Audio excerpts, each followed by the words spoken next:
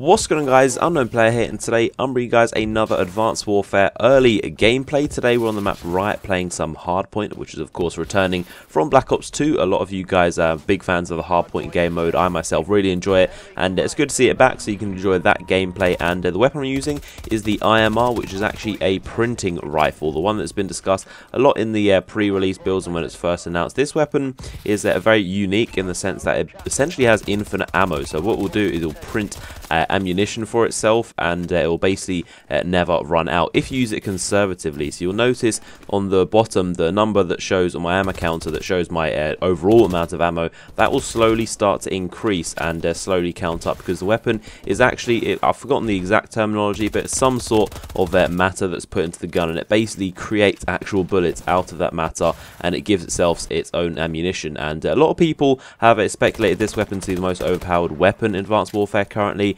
and they relate it to the M8A1 from Black Ops 2 because it's a burst rifle. And obviously, in addition to the whole infinite ammo thing, if you wait long enough you will eventually start building up ammo. You never have to worry about running out or having scavenger. It will have infinite ammo, but it does have quite good damage. It tends to kill in one burst. At the start of the gameplay I was using suppressor and just the iron sights. I highly wouldn't recommend it. I found it very weak with it. I don't know why, it's just one of those weapons that doesn't fit with the suppressor, and as opposed to this one right here, which I'm now going to switch over to. This is the HBR A3, which you've probably seen on this channel before. One of my favourite weapons to use and one of my favourite setups to use. This one with a suppressor is still amazing, but for some reason the IMR is really weak, and you only saw a little bit of highlights there because it was very rare that I got a few kills with the suppressor on it. It took a good few bursts, but if you actually take the suppressor off, it is a very strong weapon, and definitely one of the strongest. Obviously there's only 3 assault rifles on show at this current build of the game: the Bal 27, this HBR A3 I'm using right here, and the IMR, which you just saw. And they're all very strong weapons. They're all very good,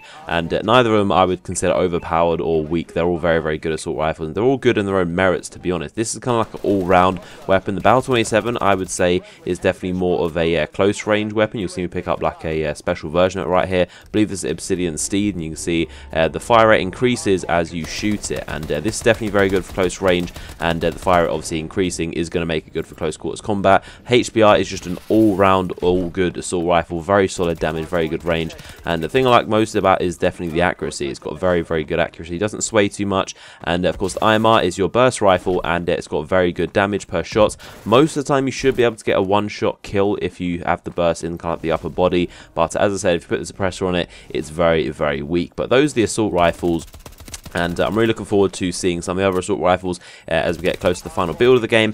And of course I'm going to be playing it again, Advanced Warfare again, at Eurogamer very soon. So I want to know from you guys if there's any weapons or any perks, anything you want me to check out pretty much, and let you guys know about, because obviously I'm going to be playing more updated build of the game. I'm not sure whether it would be different, but if there's any information you want me to get you guys. Obviously when I was playing at Gamescom, I was more kind of getting the core mechanics of the game, just getting kills. Wasn't really worrying about kill streaks. My kill streaks on pretty much for the most time with just the Vulture, which is the laser beam, and the UAV, which you've seen. And I think at Eurogame when I play it, I'm definitely going to put on some more kill streaks. I'm going to try and get the best ones. I'm going to see just more experimenting, and we're going to do the laser weapons, as I've said, and generally see if I can get more gameplay, kind of like a broader range of the game. So hopefully you guys are looking forward to that. Let me know what you want to see and what information you want me to find out for you guys, and of course follow me on Twitter. I'll be tweeting out lots of information while I'm at Eurogamer. Maybe I can meet some of you guys as well. I'll probably be around the Advanced Warfare booth most of the time, but yeah, hopefully you enjoyed this gameplay and a little bit of a look at the map Riot. If you enjoyed it, give it a like rating,